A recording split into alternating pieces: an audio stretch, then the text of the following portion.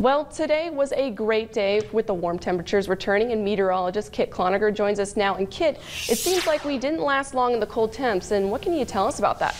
Yes, Shannon, we just had a stretch of 12 days below average temperatures here in mid-January, but overall the trend is that we're seeing shorter cold snaps, and some of the latest data from our partners over at Climate Central shows that that's actually a national trend. These graphs show the highest numbers of consecutive days below average are in the winter. Now, let's first look at Lincoln here. There was a peak of very long stretch of temperatures below average back in 1978, but even without that, the trend is that we are getting 10 fewer consecutive days below normal than we did 50 years ago.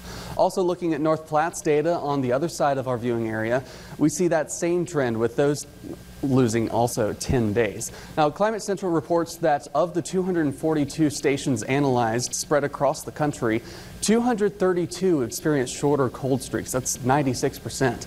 And the average trend was a reduction in cold snap length by about 5 days. You can see that here in Nebraska was among the most drastic change across the country.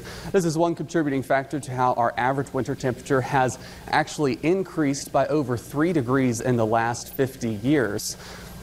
Now, all of this is due to human activity in increasing the amount of carbon dioxide in the atmosphere and those greenhouse gases as well. I'll have a link to this article and several others for you to further read on my Facebook page coming up later on tonight. In the meantime, all of your local forecasts coming up in a few short minutes.